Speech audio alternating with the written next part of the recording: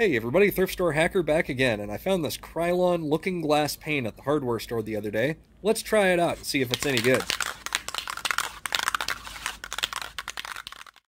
I'm going to try it on two things today. I have this clear glass container here, and I also have this piece of acrylic. I'm not sure if it's going to work on this, but we're going to give it a try.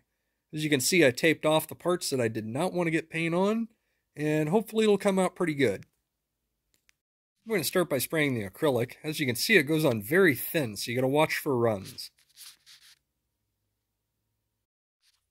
I noticed as this is sprayed on, it kind of dries pretty fast, but you have to wait for it to dry up, as I'm doing here, before you put another layer on it. And I'm going to put about 2 or 3 layers on this way, and then I'm going to let it dry, and then we'll put another layer on after that.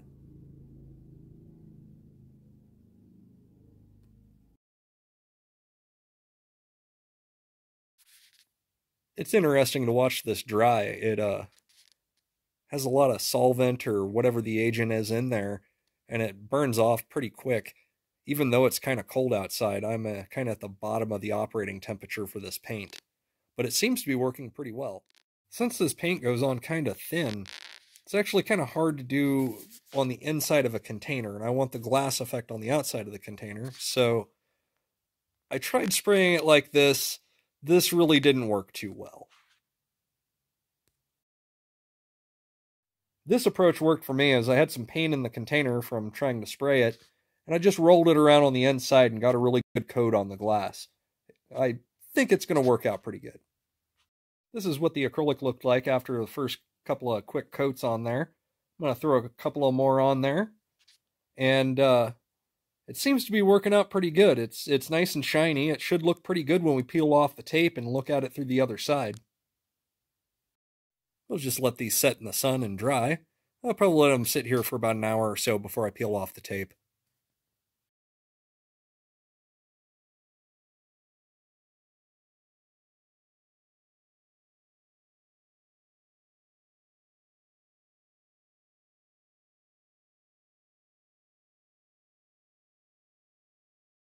All right, here it is.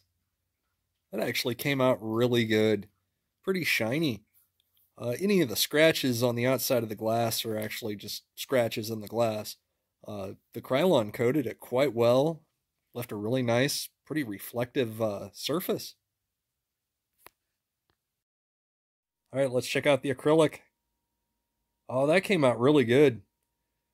So you can see the plastic itself was pretty hammered and torn up, but the product itself worked amazingly. That's a pretty reflective finish. Well, this turned out pretty good for what it is. The glass and the acrylic was really scratched up, but the Krylon itself works amazingly. I highly recommend this product, and I highly recommend practicing before you actually paint the product that you want to make. Well, that's all I have for you today. Until next time, build stuff, have fun, be safe, and wear a mask.